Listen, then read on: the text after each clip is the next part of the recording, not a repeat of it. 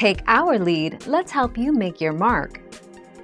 Our goal is your satisfaction. Let us show you the way. Executive orders. An executive order has the power of federal law.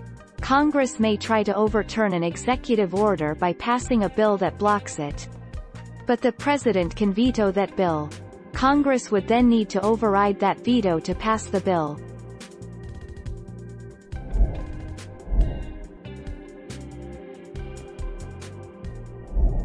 Make your mark, take our lead.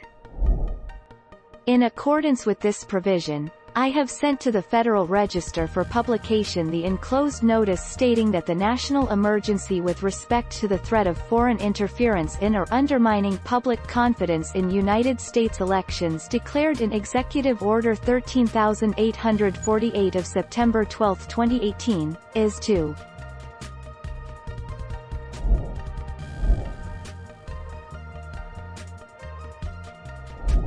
Make your mark, take our lead.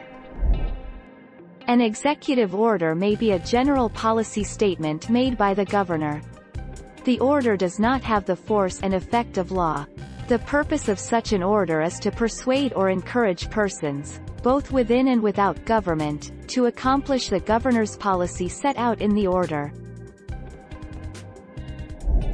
Thank you for watching. Please subscribe and hit the bell notification.